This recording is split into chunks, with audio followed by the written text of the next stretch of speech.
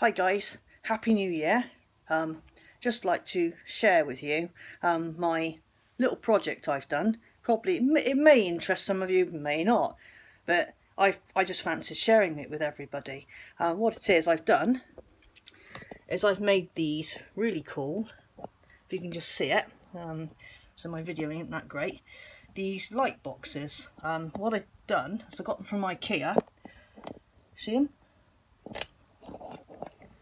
I got them from IKEA a few years ago, and I was putting just normal ornaments in, like the Ghostbusters car, because I'm an avid Lego collector as well.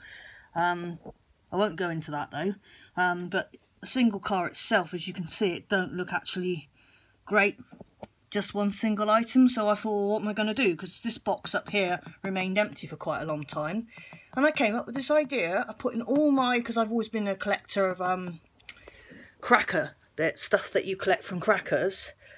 So what I thought I'd do was I'd put them all into the box, because I've always collected like trinkets and bits and pieces that were gathering under the bed. So I thought, well, why not put them in the light boxes? Now what they do is the boxes have got the lights built down the bottom here. You can just see that. We'll try and just there.